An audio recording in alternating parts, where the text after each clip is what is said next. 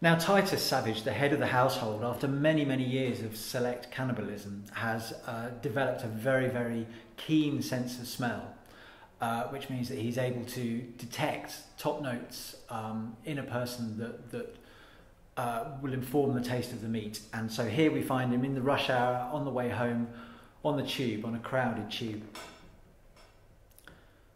There was a point just behind the ear that Titus considered a guilty pleasure.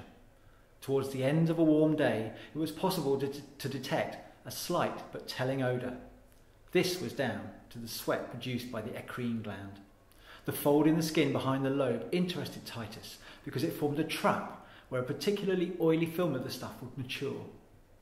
Even though the smell was undetectable to most people, it revealed a great deal to experienced nostrils. Leaning over the couple with the map, Titus breathed in and savoured the intermingling odour of two specimens. Like a wine connoisseur, he was able to break down the components and make a quality assessment. In this case, the couple were in good health, well exercised, and enjoyed a balanced diet. In terms of appeal, however, they were both a little too mature for his liking.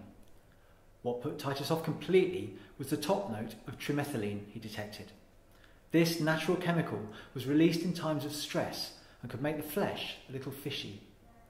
Given that these guys were clearly tourists in a strange city and quite possibly a long way from home, it was no surprise that they were feeling tense.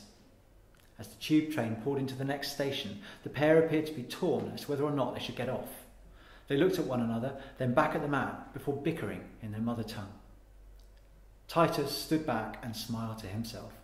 It was an amusing exercise, something he often enjoyed during rush hour to make the journey go that bit quicker.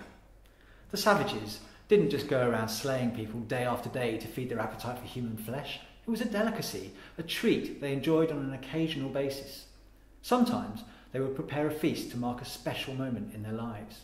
At other times, consuming someone would be necessary because they had come too close to the truth for comfort. "Excuse me, sir," the male tourist said in broken English and turned to face him. "Which way to the palace?" As visitors to this country, the couple would have been mightily impressed by the time and courtesy Titus went on to display. He showed them their destination on the map, explained that they were travelling in the wrong direction, and then stood at the open door and pointed out the correct platform.